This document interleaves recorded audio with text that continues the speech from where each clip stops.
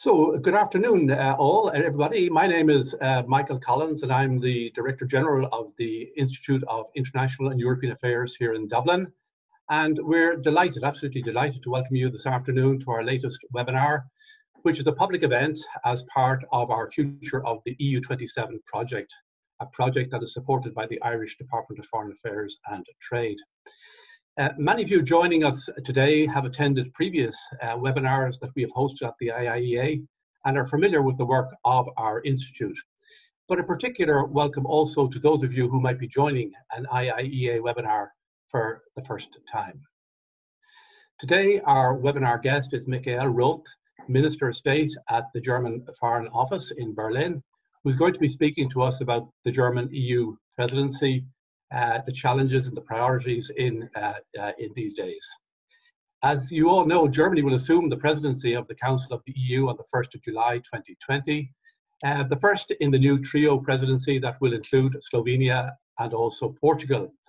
And in his address today to the IIEA, Minister Roth will discuss the priorities, as I said, of the incoming German presidency, including, I would expect, the MFF, and recovering from the devastating impact of COVID-19, the European Green Deal as a trigger for economic growth, the digital transformation, the preservation of the rule of law.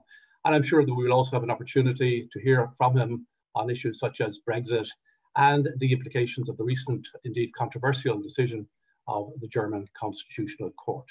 So the huge and demanding workload for, as I say, this incoming German presidency at a critical time for the European Union and the solidarity of its member states.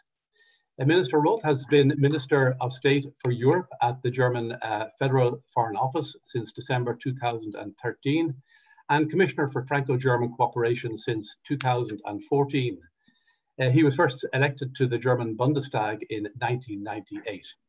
And between 2010 and 2013, he was spokesperson on Europe for the parliamentary group of his party, the Social Democratic Party of Germany. The Minister will speak for about 10 minutes, maybe up to 15 minutes, and then we'll open the floor to your questions, and you'll be able to join the discussion using the Q&A function on Zoom, which you should see on your screen. A reminder that this discussion is fully on the record, both the Minister's initial remarks and the subsequent Q&A. And just a further reminder that you can join the discussion on Twitter using the handle @IIEA. And we're also streaming live as well. And with that, and perhaps without the necessity for any further introduction, I now hand you over to Minister Michael Roth for his remarks. Minister, you're very, very welcome to the IIEA. Welcome indeed back to the IIEA, because you've spoken here before, but we're delighted to see you today in this format. Yeah. Thank you so much, Michael, and thank you so much for having me, and thanks for the kind introduction. I'm very grateful for an excellent cooperation, as Michael served as ambassador in Berlin, and I learned a lot from him and from his great team in Berlin, and that's why I accepted the invitation, and it gives me the opportunity to listen to you.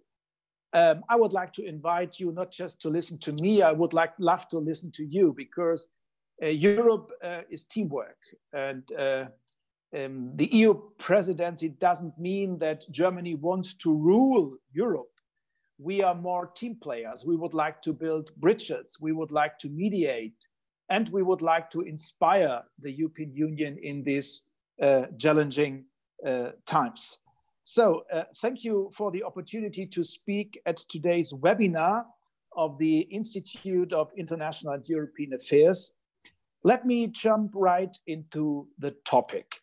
My ambition for our presidency is that we help the European Union become stronger, more sovereign, and more solidly united.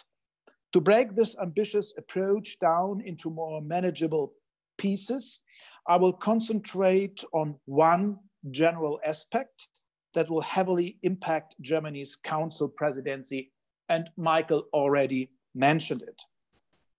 Unsurprisingly, the #1 priority will be European crisis response to the ongoing COVID-19 pandemic.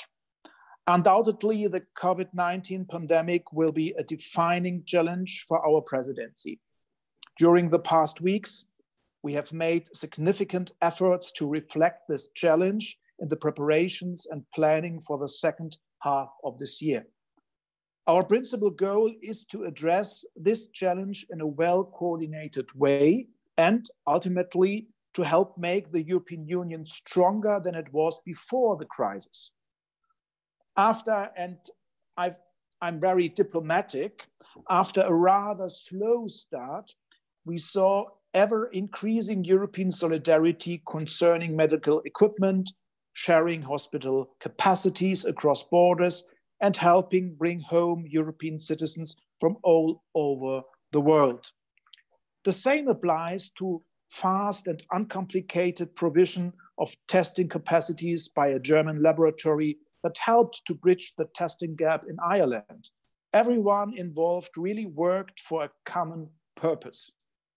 Concerning our exit strategy, it's my strong belief that the way back to a status quo needs to be coordinated at European level. This includes the internal market, border controls, and travel restrictions.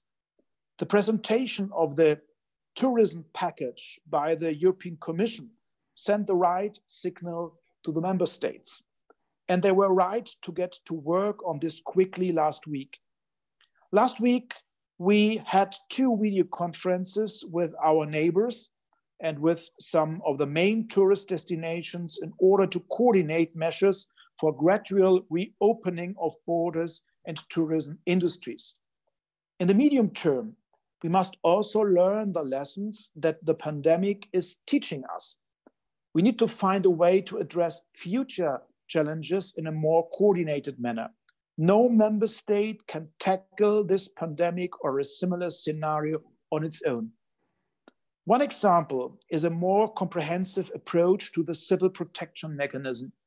We saw that joint and coordinated purchasing of medical supplies and management of these supplies would have strengthened the response across Europe. We also need to become more resilient against disinformation and fake news campaigns. Just last week, for example, the EU disinformation team needed to disprove the claim, and I quoted, "The masters of darkness invented the COVID-19 and seek world domination." While this claim seems like wild fantasy to most of us, it's by far not the only one. The EU and we as its citizens are increasingly confronted with disinformation that seeks to perforate European solidarity. I think this underlines why resilience against disinformation is another issue on our priority list for the German Council presidency. Talking about recovery from the pandemic brings me to the next pillar. To save lives, we needed to scale down large parts of the European economy and restrict social life. Millions of European citizens now live in fear of losing their livelihoods. Hence, we as Europeans need to support the most severely hit countries and regions and show real solidarity across Europe. Germany is well aware of its responsibility for Europe. We are the biggest country in the very heart of Europe. We have a strong economy, and that bears a special responsibility for the functioning, but also for the success of our European team. In close consultation with our European partners, we will need to use all of the tools at our disposal to slow down and reverse the economic decline. Last Monday, Germany and France introduced their initiative for Europe's economic recovery.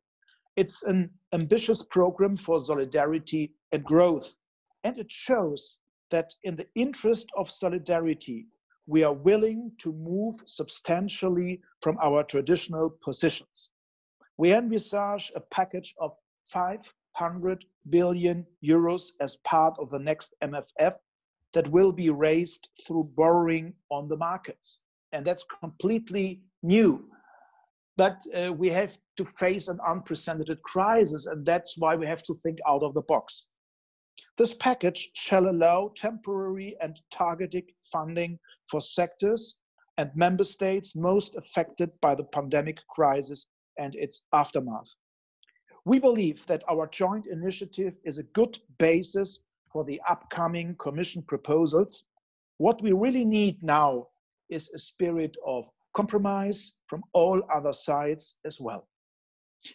Ladies and gentlemen, dear Michael, the world will, however, not stand still. So besides coronavirus, after significant challenges must also be addressed: climate, social cohesion, digitalization, rule of law, and the need to speak with one single voice based on a common approach to other global actors like the United States, China, Russia, and others. During our presidency, we will have to tackle a wide range of important topics, many of which are somewhat impacted by the current situation. We will negotiate the so-called multi-annual financial framework, which is of course closely linked to discussions on recovery from coronavirus. However, we need to make sure it's a green recovery. The fight against climate change and the European Green Deal remain key priorities. What we really need is a socio-economic transformation.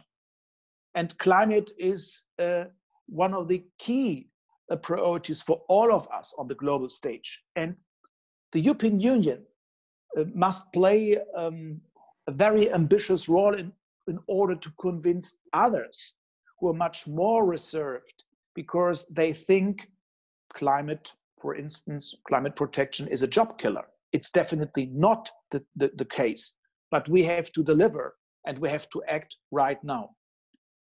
This green recovery is more and more linked to digitalization and technological sovereignty of the European Union. We are still at the start of this process. However, we are gaining traction. Ireland, as one of Europe's digital hotspots, has lots to contribute to the discussion.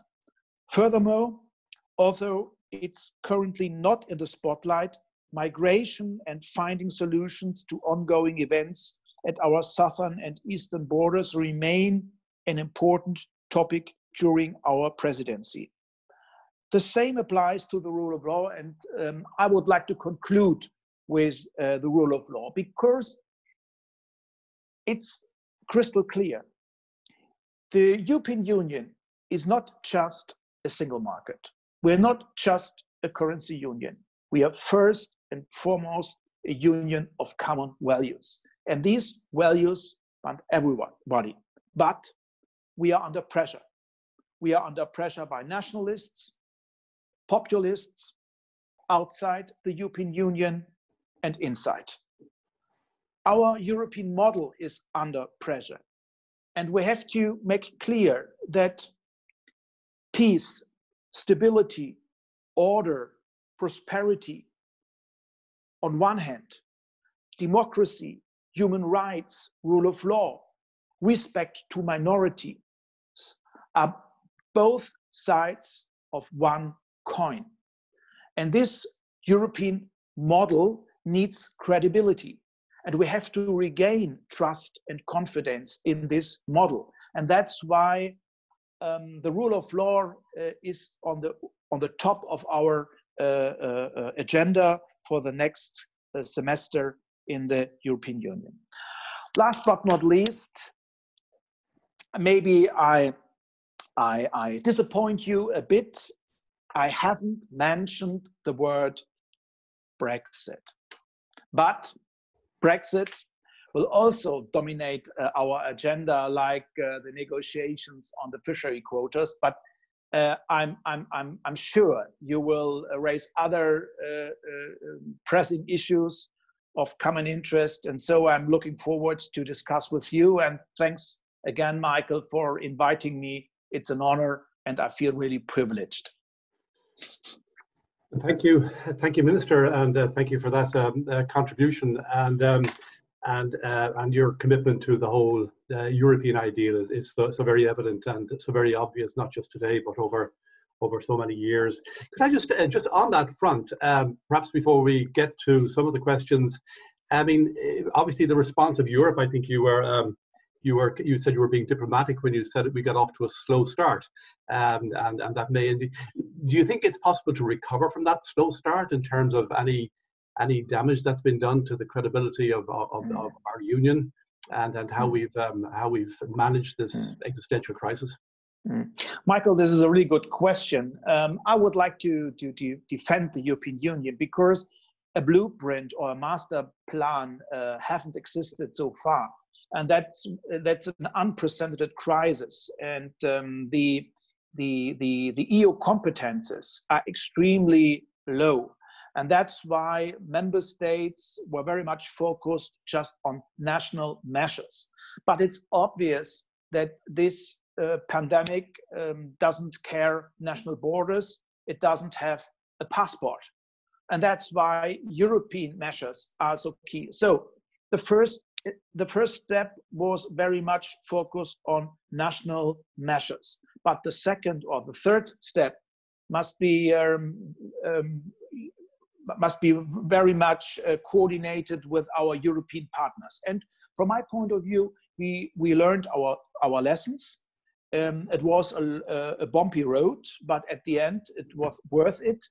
And coordination remains a key for us, because our economy is very much linked to others, and without stability and growth in our neighborhood, it wouldn't work. And Germany is one of the most export-oriented countries in the very heart of the European Union, and that makes it crucial to do our utmost best to support others, to establish a functioning exit strategy and to establish a strategy in order to combat the tough economic and social consequences. Very good. Okay, we invite our listenership to start sending in their questions now, if they would. On the recovery package, how difficult was it for Germany, for the Chancellor, to compromise and to change the ways of the past, to come to a deal that is quite different from anything that Germany has been comfortable with in the past? I mean, is it the particular existential circumstances of the virus? Is it the state of the union? And how difficult was it to move to this new position? And some people might wonder, why it took so long, also in relation to previous crises. I don't want to overestimate the role of my party, but these ideas, the German-French proposal is based on social democratic strategies. Our vice chancellor and our finance minister was very much involved in finding a sustainable but also acceptable solution. And we had to take notice that the pandemic is an extremely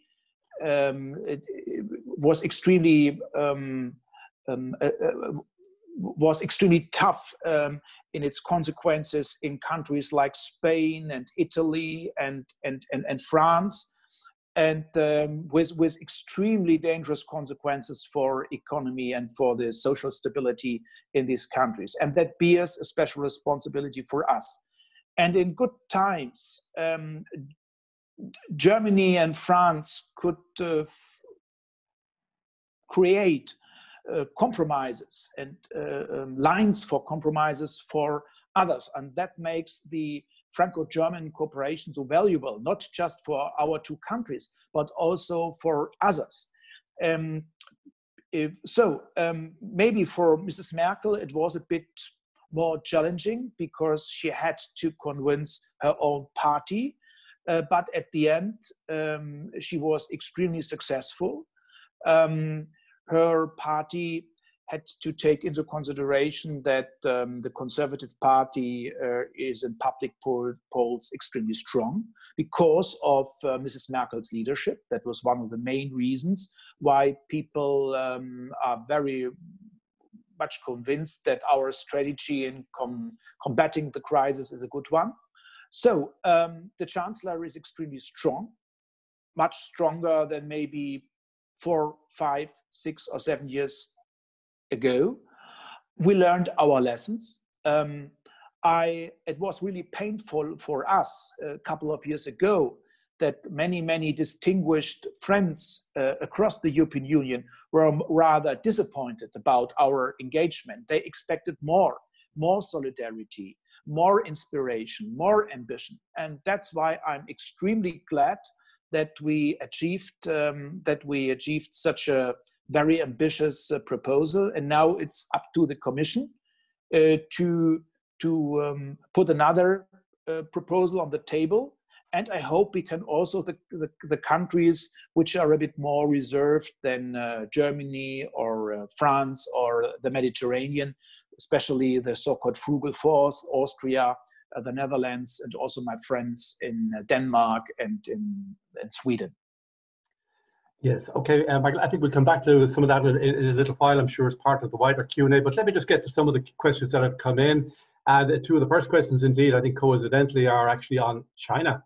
The first one is from Padraig Murphy, who's indeed a former ambassador to Germany many years ago. And he's the chair of our IIEA Foreign Policy Group. He says the position of China in the world is going to challenge all of us. Summit with China is scheduled for October in Leipzig. What do you think might be the outcome of this summit? And a similar question from Catherine Meehan, who's the chair of our IIEA Germany group. She asks, could you give your views on the future of EU-China relations, and do you think that China is attempting to separate member states one from another? Mm-hmm.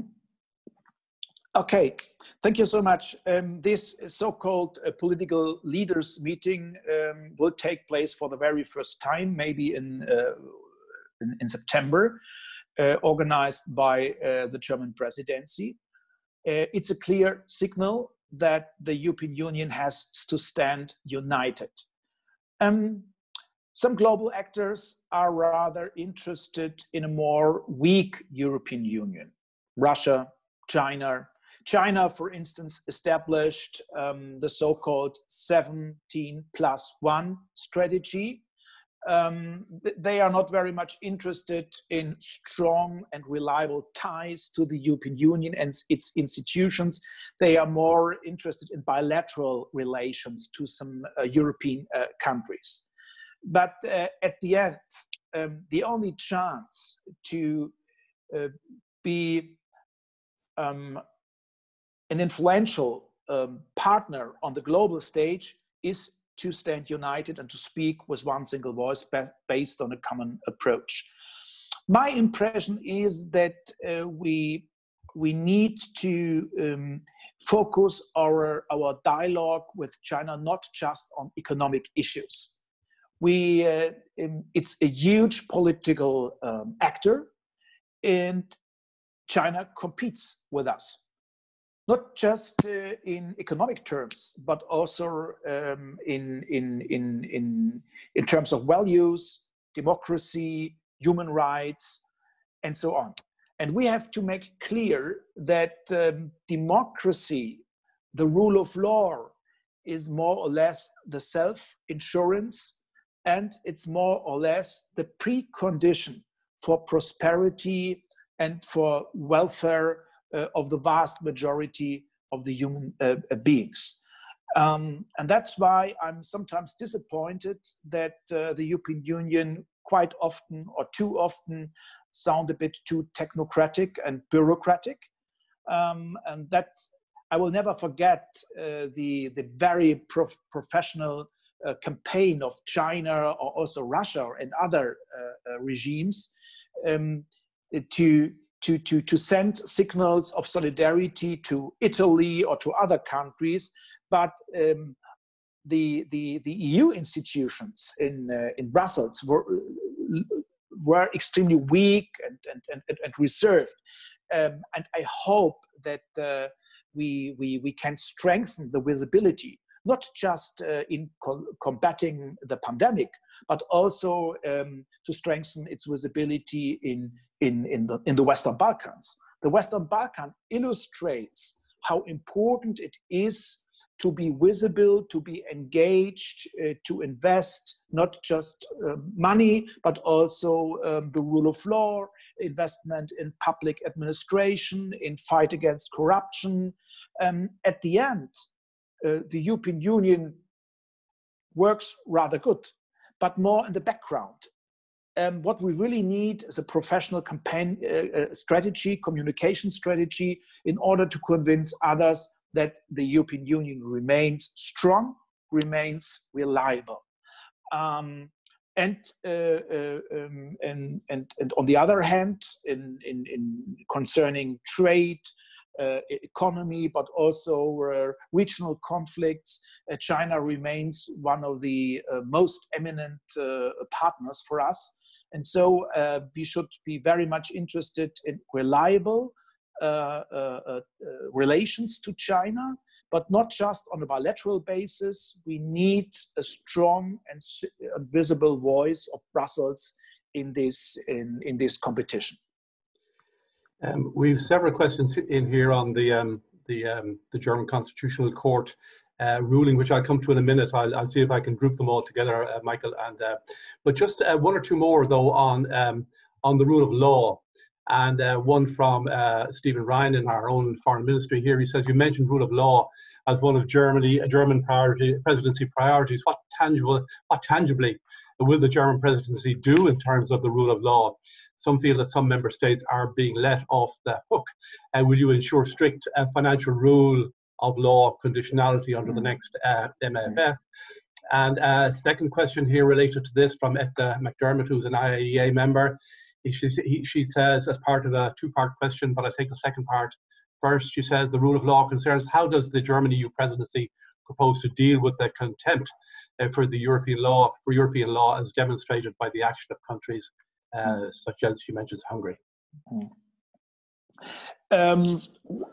First, we have to use the existing tools, like the Article 7 procedures with Poland and with Hungary, the infringement procedures. But at the end, what we really need is a mutual understanding of our rule of law principle, of our common and fundamental values.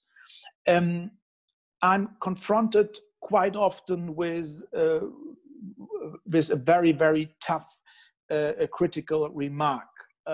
Michael, you don't understand our traditions. You are very arrogant. You are one of the typical Western-oriented politicians.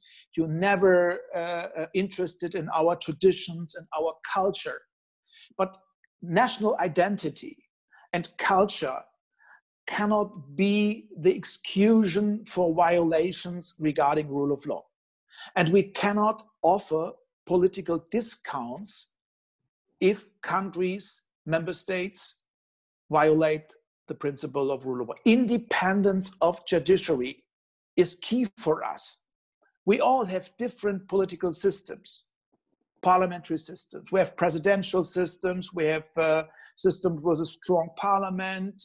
We have different systems, but at the end, what really matters is the independence of judiciary and a strong democratic voice of the parliament and a democratic elected government, and many, many other pillars of our constitutional understanding.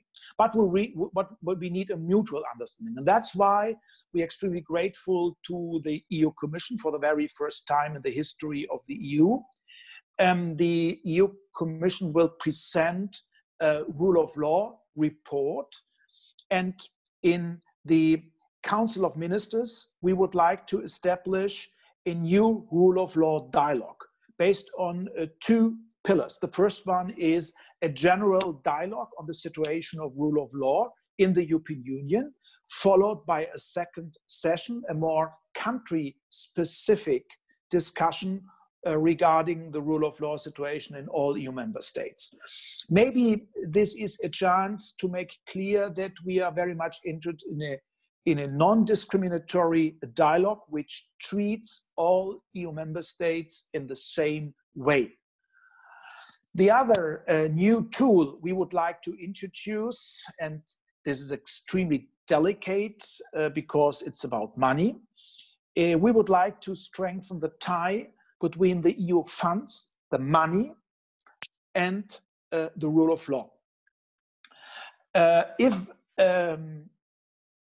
EU member states systematically violates the principle of rule of law, then the EU Commission can introduce financial sanctions. Less money from Brussels. This is a very simple message to all of us. And I would like to take the opportunity, Michael, to explain a bit more the decision of the Constitutional Court, because it's not a role model and it shouldn't be the role model for others. So if you allow. Michael, just before you do that, maybe I could just pose a few questions that have come in on that. Just to identify and maybe just to obviously underline the level of interest in this subject. But I noticed we've one here from John Bruton, our former Taoiseach.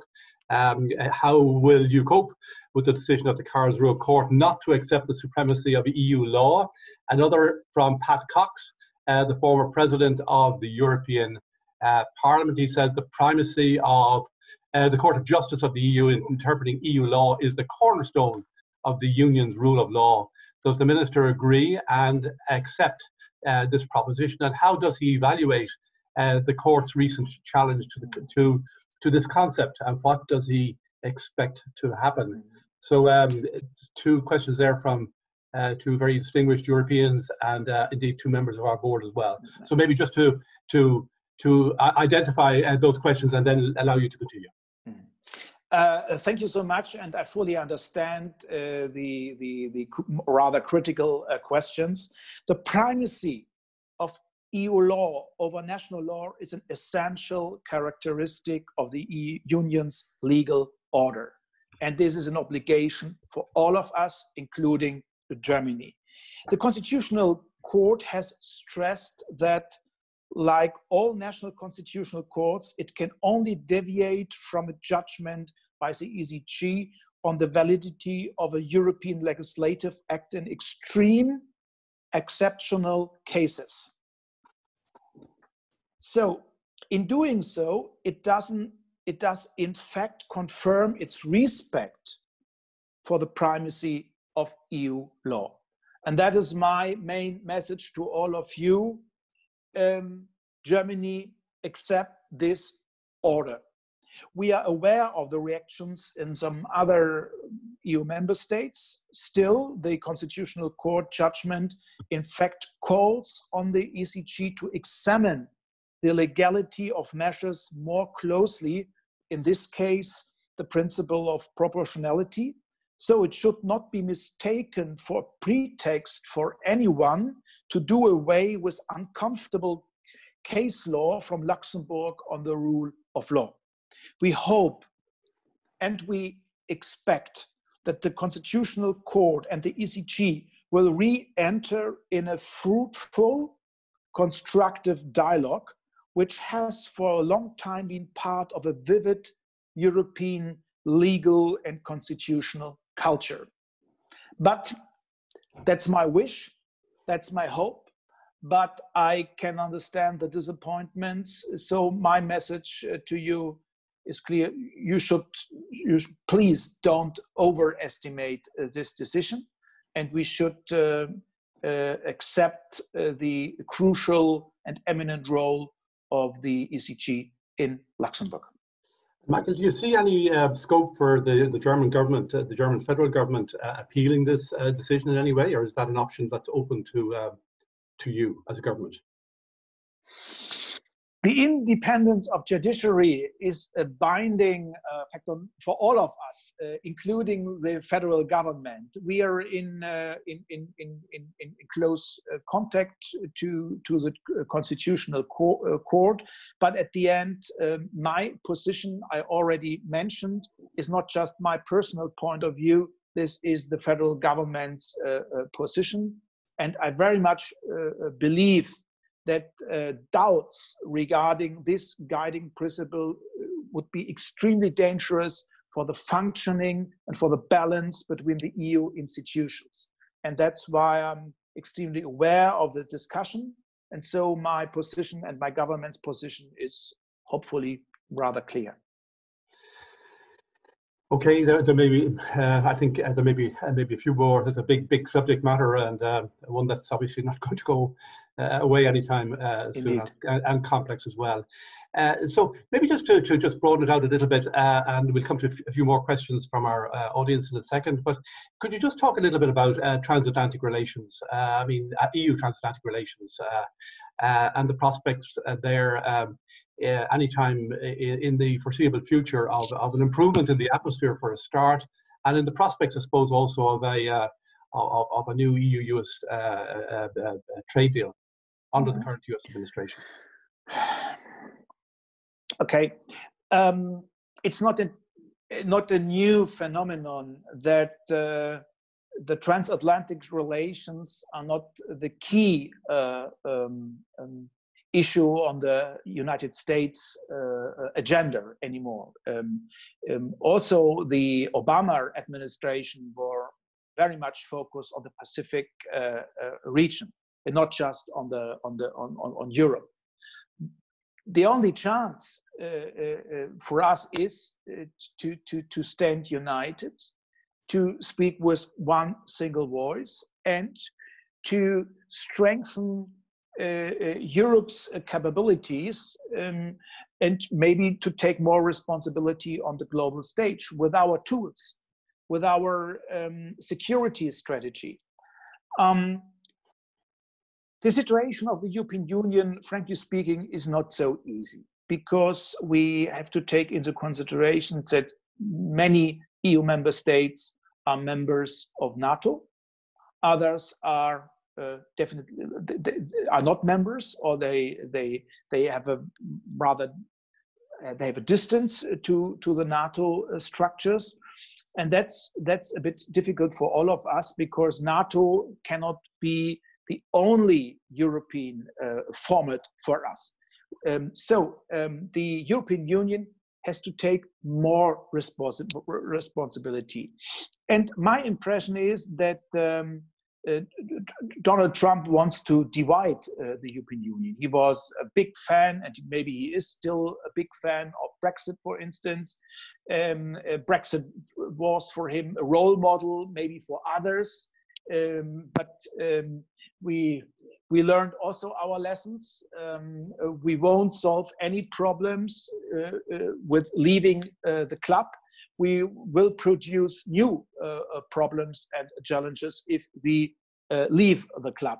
And at the end, we have to be as cool as possible in our dialogue with Mr. Trump, with the President of the United States.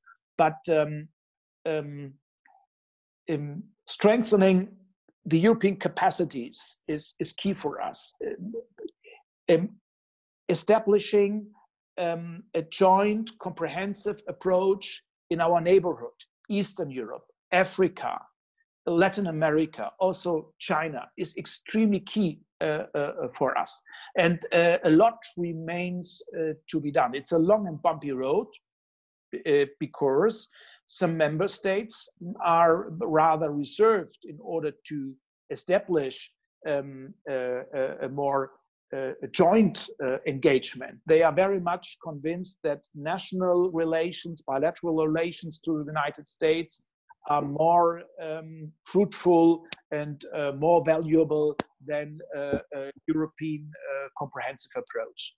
And I'm not quite sure if we can solve this problem, but at the end, before we start negotiations with the United States regarding trade, for instance, we need a mutual understanding. What is our main purpose? What is our main objective in order to convince our citizens that trade needs, in a globalized world, needs rules, needs guiding principles, and at the end, such agreements are in our interest, but we need a more multilateral understanding, not just in Europe, but also in the United States. And multilateralism became under pressure, not just by Donald Trump, but also by Brazil, by other global actors, and that makes it so crucial that we cooperate, that we improve our cooperation, that we strengthen our ties to other, which do believe that multilateralism in the globalized world is the best guiding principle for all of us, and it's a win-win situation for all of us. Thank you, Mr.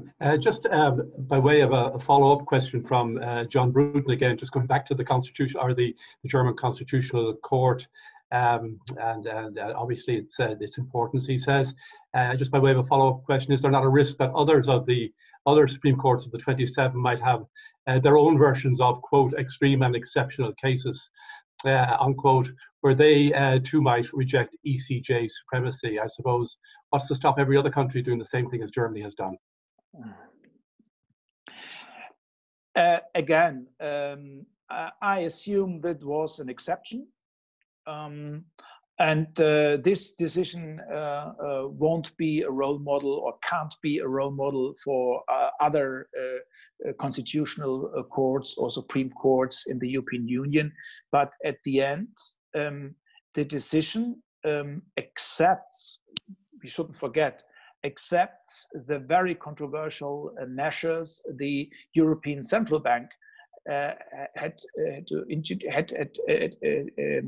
introduce to prevent the economic and the social consequences of the crisis a couple of years ago. So the ECB decisions and measures were full in line with our constitutional framework. The only controversial issue for the Constitutional Court is the proportionality and the need to explain it to citizens, to the other institutions, and that's now a very delicate discussion for us, because the Constitutional Court of Germany, of my country, cannot bind European institutions.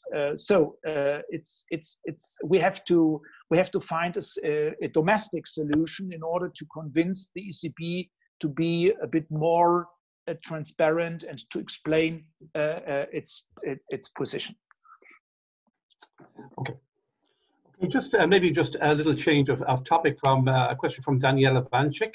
How will the German presidency ensure to uphold the promise of the Conference on the Future of Europe will be democratic, citizen-centered and transparent? And just what the time frame for all that is now.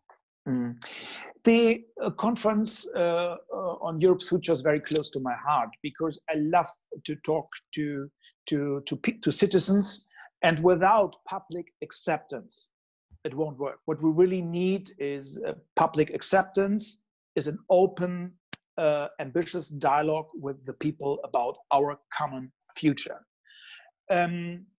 My expectations were extremely clear. What we really need is an open format, inclusive. We need not just centralized events in Brussels. What we really need are discussion events all over the European Union, not just in the capitals, but all in the countryside. We have to take the chance of digitalization. This webinar is a good example how we can invite hundreds of people to discuss with politicians, with scientists, about Europe's future and about common challenges. That's another positive example how it can work in the European Union. So I took notice that the expectations in the European Parliament are extremely high. In the Commission, I'm not quite sure. And in the Council of Ministers, we are far away from a political consensus we really need. Many member states are very much occupied by the pandemic, by COVID-19. And they are extremely aware of the economic and social consequences. The high unemployment rate, the increasing number of people without perspectives, maybe they're going to lose their jobs. Our democracies are under pressure. So for some distinguished colleagues, the conference is not the top priority on their agenda. And there is another elephant in the room. And the name of this elephant is treaty changes. Many member states are not really happy with a debate regarding treaty changes. I'm very open-minded. At the end, it's open. And we should propose a very open, broad agenda for the citizens.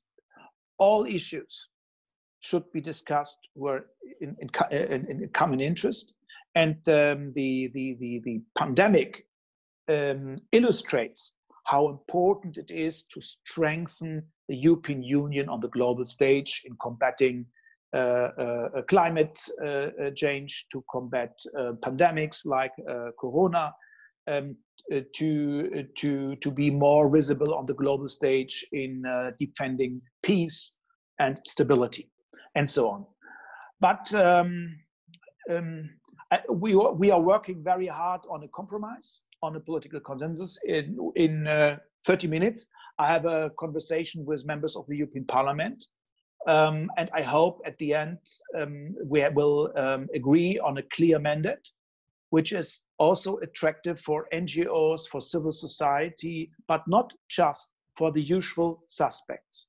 If just the committed Europeans feel invited to be part of such a future conference, that's not enough. We have to take into consideration that in many states and many countries, people are a bit reserved. They must have the chance to raise their concerns, their worries, their questions. You mentioned the word the elephant in the room. Maybe there's another elephant in the room, and that's Brexit, and you kind of alluded to it very briefly. We have several questions in here on that, and maybe I'll just try and capture the spirit of those questions. I mean, obviously, the German presidency, I mean, it's coming at a critical time on so many fronts, not the least of which also happens to be Brexit, and much and all is not center stage in the way that it was. It hasn't gone away. So just one or two questions. One is your expectations, if any, that whether the UK will look for an extension beyond June. And what do you think this, second question, what do you think the scope of any future deal is going to be? And I suppose the third question is the extent to which the UK is engaged in any kind of engagement directly with Germany in terms of having their interests accommodated. We already offered a or we sent a very attractive signal to London, the closest possible future partnership. That's our offer to London. My impression is, unfortunately, that some partners in London discuss the Brexit with a very much ideological approach. But we need to be as pragmatic and as flexible as possible. And we already agreed on a basis for our negotiations. And this is the political declaration, and this is the withdrawal agreement. I don't understand why our British friends don't want to discuss with us the foreign and security policy. We already agreed that a close cooperation concerning foreign and defense policy, security policy is part of a comprehensive agreement. But our British friends don't want to discuss it. That was a big surprise for me and for many, many others.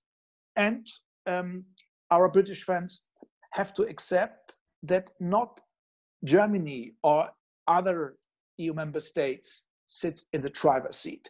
The Commission is in the driver's seat. They negotiate on behalf of 27 member states with the United Kingdom. The UK will remain on the single market and the customs union, but the UK government has so far ruled out such an extension, and so far we have no signs indicating that this may change. We have to respect this view, and we have to plan with this scenario. This, however, means that we need to make substantial progress very fast. Given the time that has been lost to coronavirus, the timetable is even more ambitious. We are therefore very concerned that so little progress was made in previous negotiations rounds, and that the UK on some topics such as foreign policy cooperation was not even willing to engage in negotiations so far. This is not in line with the political declaration that we jointly agreed on, and the political declaration covers all areas of interest to the future relationship and defines them as one comprehensive package.